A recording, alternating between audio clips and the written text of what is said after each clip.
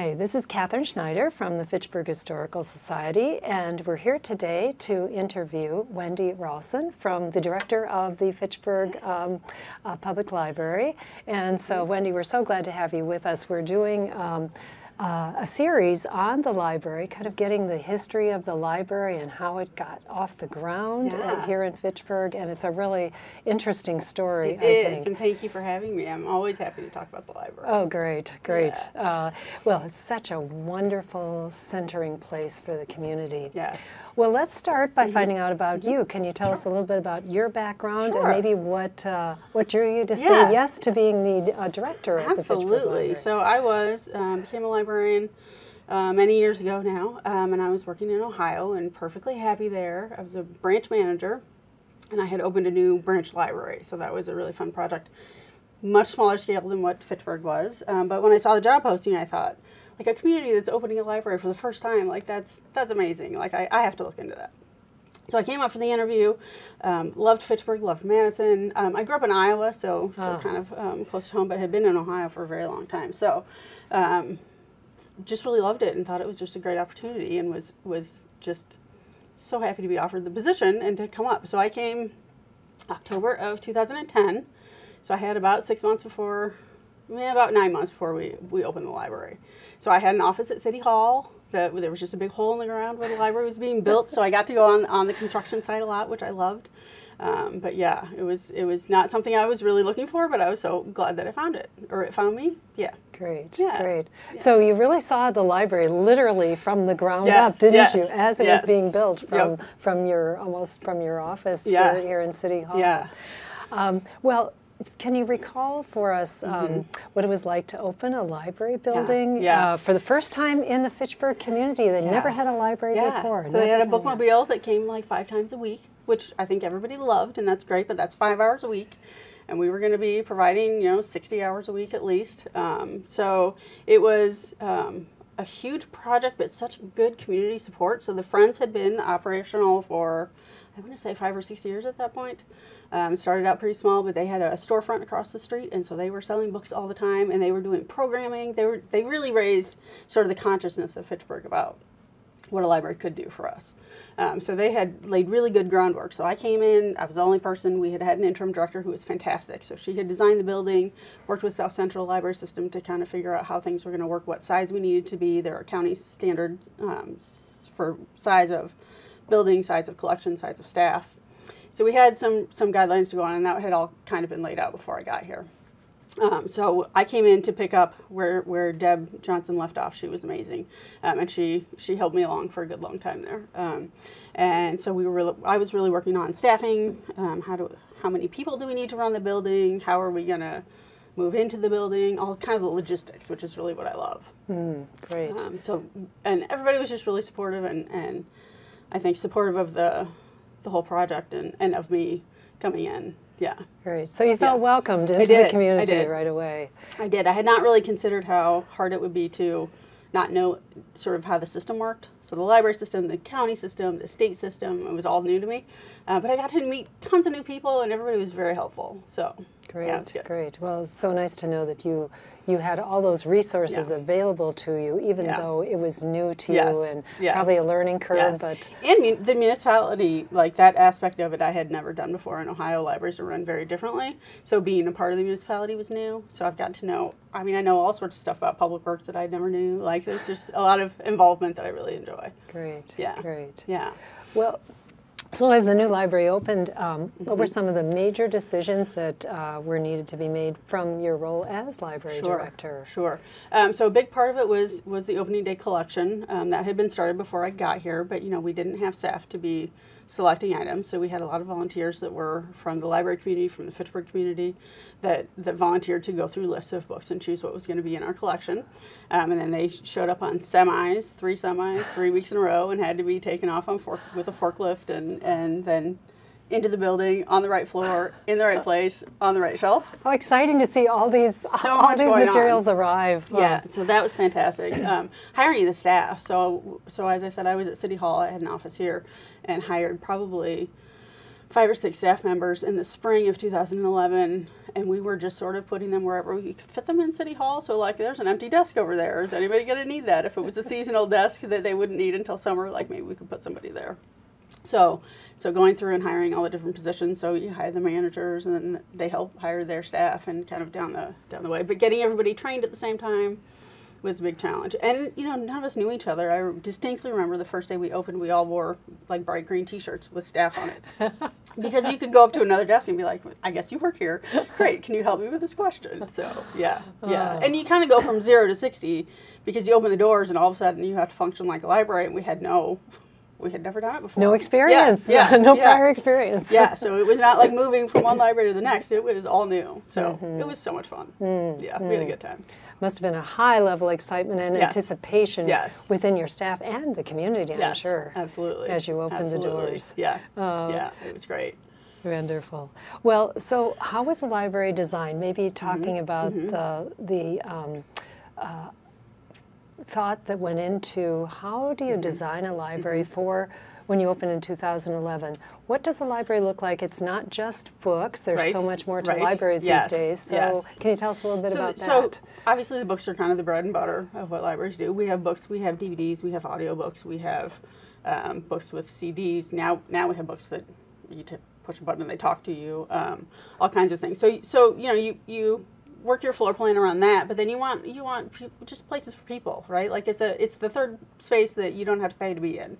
So you've got seating around, and you've got meeting rooms and study rooms, and so you're trying to fit kind of like what anybody could need from a library, try to fit it in, and that's hard. And I know they had to kind of scooch things down, right? Like you start with everything that you could possibly want and kind of narrow it down to what you can fit in your building. And I think we did a really good job.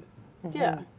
Well, I think the community would certainly second what you have said about the library. I do think that the design of the building really has been proven successful. You can be in that. I remember the first week kind of walking around just to see like who's here, what's going on, how's it going, and thinking like, it's not busy enough, it's not busy enough. But then I would start counting people, and there's so many little nooks and crannies that there's a study table over here and 2 lounge chairs over here. And when you start counting up people, you know, the numbers are really good. It just never feels crowded, which I really like. Which is great because you can find quiet space. You never feel like it's not a place that you can be. That's great. And certainly the location, pretty centrally located for Fitchburg. Along Fish Hatchery Road here and Lacey Road, the intersection here, and also City Hall. So a central location. Central location. I do still to this day wish we had better public transit. I think there's a lot of people in Fitchburg. Fitchburg is a very large community. And I think that there's quite a few people that can't get here. So it's something that we're still working on with the city. Well, and that's still being worked on. That hopefully in the future that better transportation to get here too for all residents who are here. Well, a question that I wanted to ask you, certainly we all think these days about technology and how technology drives how we do everything. So have you seen changes in technology since even 2011, which is now 12 years ago since you opened up? Can you talk about that a little bit? So I think there's 2 ways to look at that. I think that we can look at the collections. So our collections are still circulating pretty well, but you know, audiobooks are starting to go down because cars don't have CD players anymore. So we're starting to put more funds into Overdrive, so you can do a digital version and still get a free audiobook from the library. And like I said, we now have, they're called Vox books. So it used to be you get a book with a CD and play it, but now it's just built into the book and you just push it and it reads the book as you're going. So we've seen some changes like that. We've also, in the building, so we have a technology center that started out with 16 computers. I think now most people have their own devices, so we're really seeing like maybe 2 or 3 people in there at a time. But a lot of Wi-Fi use. So people are coming in with their own, their laptops, their tablets, their devices. So that's been kind of a shift, and we are going to react to that. So we are down to 8 computers in the tech center. We did that during COVID. Went back up to 16, saw that they weren't being used, and people really preferred having more space. So we took it back down again, and now we're looking at maybe opening up that space and making it more of a living room space instead of like a classroom style. So more kind of comfy places that you can have your own device and do some work and not feel so much like you're in a classroom, you know, lined up with other people. So yeah, we during COVID installed an external Wi-Fi access points so that people could be in our parking lot and use Wi-Fi. Oh. So yeah, and we've got now on the south patio, we've got the Wi-Fi reaches out there pretty well, and we've got a solar charging station that you can plug your devices into to charge. So yeah, so we've been making small changes and some bigger ones coming. So it really is keeping up with that technology, isn't it? Yes. And do you have again, people that you talk to within the library system that kind of help guide you with those things? Yeah, also? it's always interesting to watch what other libraries are doing, both in our system and nationwide, because there are certainly people that are kind of the cutting edge of what works and what doesn't. So it's always good to keep in touch with people. We go to conferences to see what other people are presenting on what's been successful for them. So yeah, so we're always kind of weighing our options. You know, our space, our budget, our needs of our patrons. How do we all make that kind of fit together? Yeah, it's a lot of pieces to put together and make it the best that it can be. Yep. Well, let's talk about maybe the nuts and bolts of running the library. And I was thinking of a lot of different things that have to do with that, like how the materials are chosen for the library. I think that's always a question people have. So how do you do that? And then maybe what are the various jobs, both for staff and then volunteers, because the community, for members of the community who would really enjoy coming in and volunteering at the library. And then if you could also tell a little bit about the library board and the Friends of the Fitchburg Library and kind of how they fit into the big picture too. Yeah. Sure. So let's start with staff. So we have several different position levels. So we've got managers of each department. So we've got a youth services department, adult and technical services, and access services, which is circulation. And it's going to be the adult and youth departments that are selecting materials. So we've got librarians and staff in those departments so there's a couple different ways you can find kind of what's coming in the publishing world.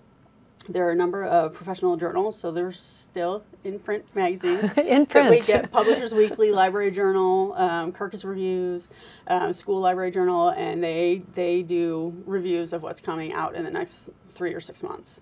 And then also on our vendor websites, they give us lists of what's coming. So we know James Patterson has something coming out, like we know 6 months in advance and how many copies we're going to want of that. So we order pretty far out.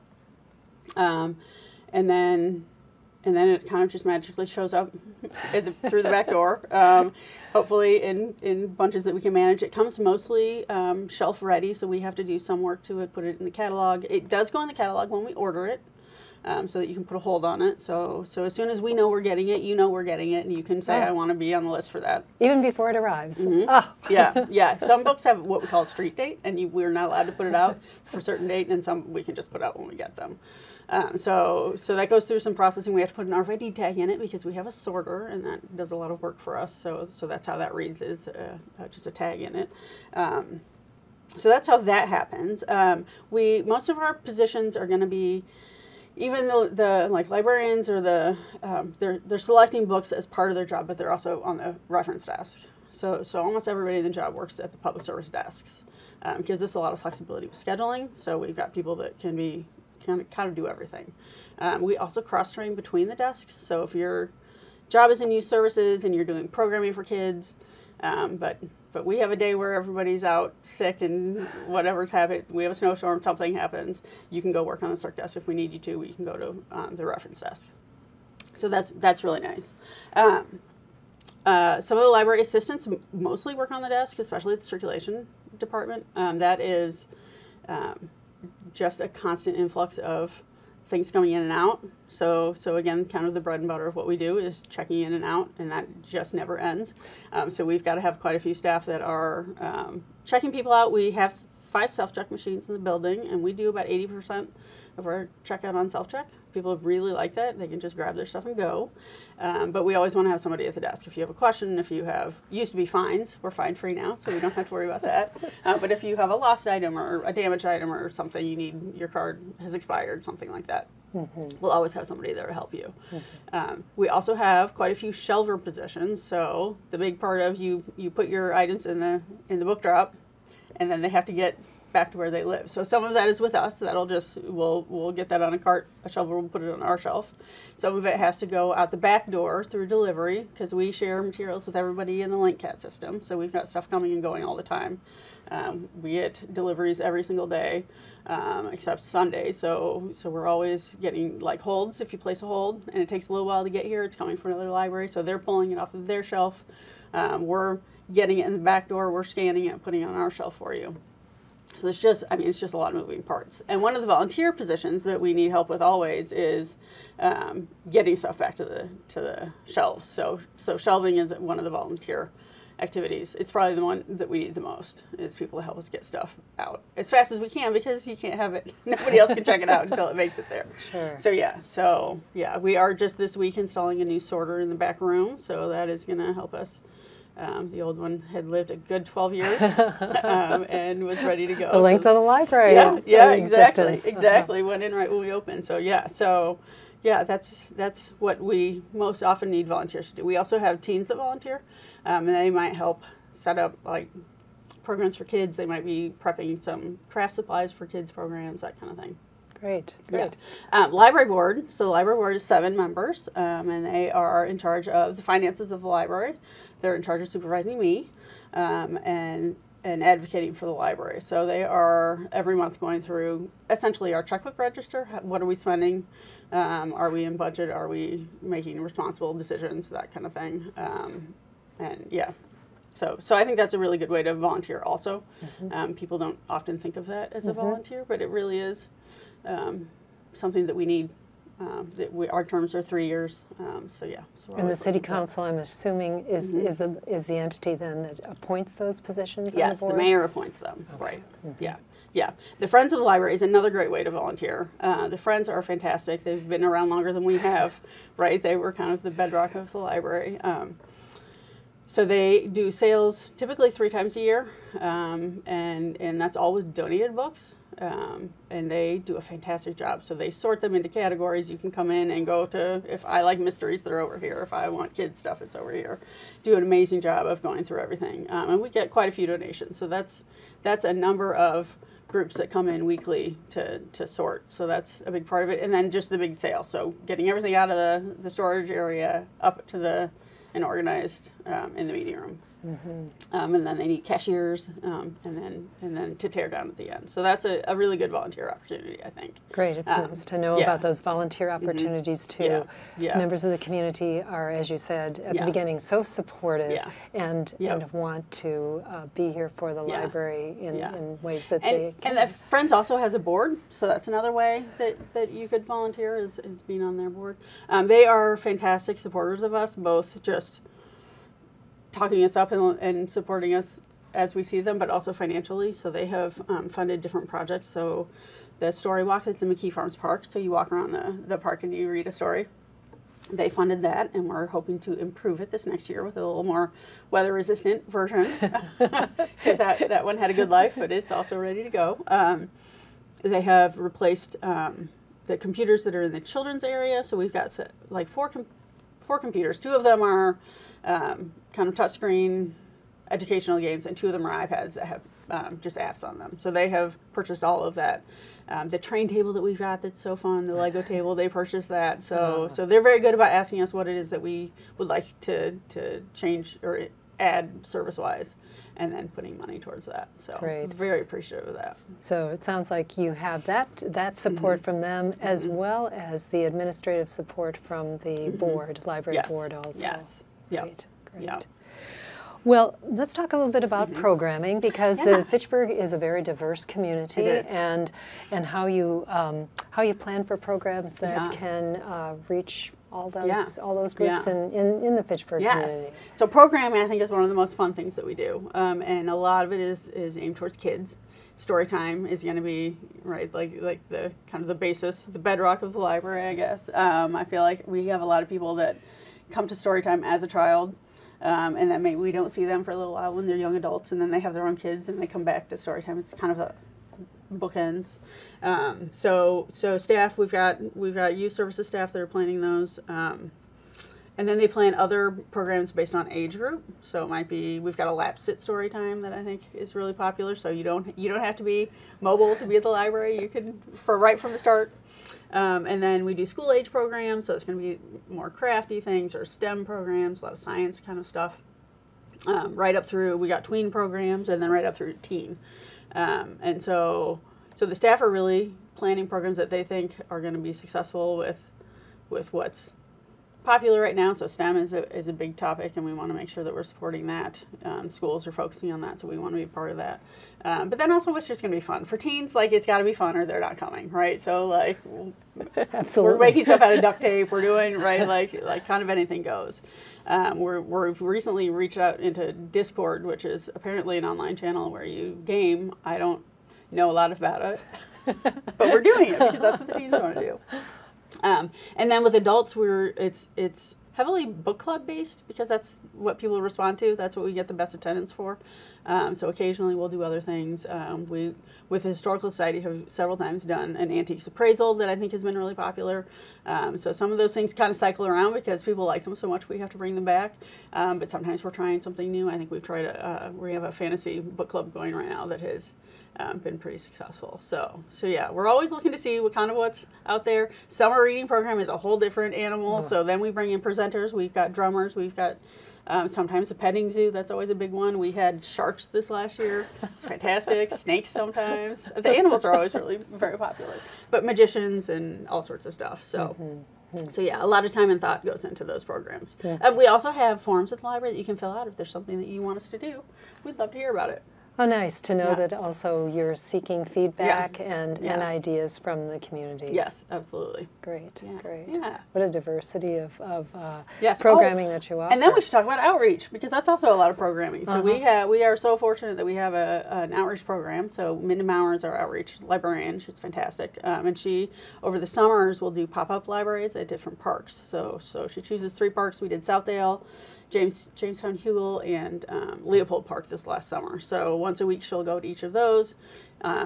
She's got a couple of assistants that go with her, and they have all kinds of, they make slime a lot, they have bubbles, like they're outdoors, so they've got kind of anything goes.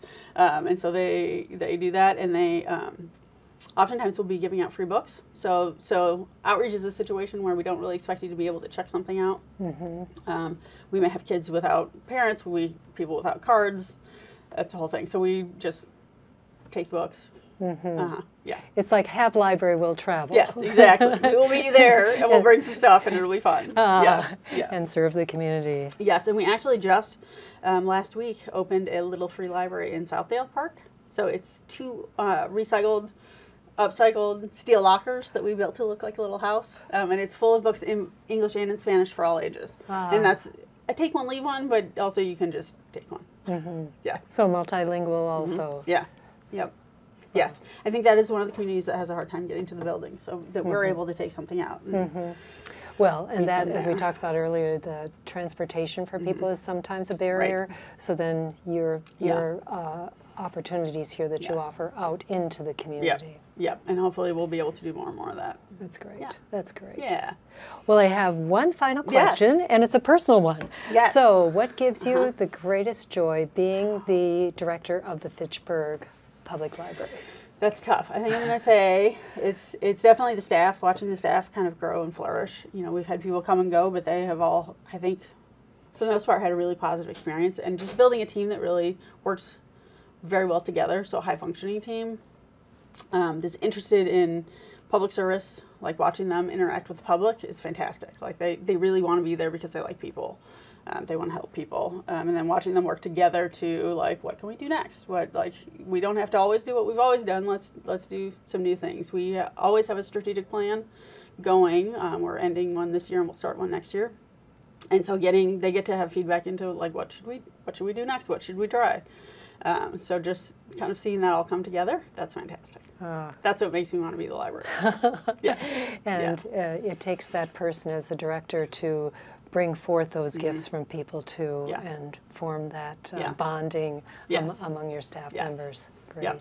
Yeah. Well, Wendy, we thank you so much for being here today, and I just want to also say how appreciative the Fitchburg Historical Society is having a home in Yes. the Fitchburg We're so happy Library. to have you. It just gives us a place where we can also relate to the community and a home. So the library serves so many different functions for our community. Yeah. Thank you for directing it Yes. and being that centering person for the library for us. So Happy to do it. thank you. Thank you so much. Thank you.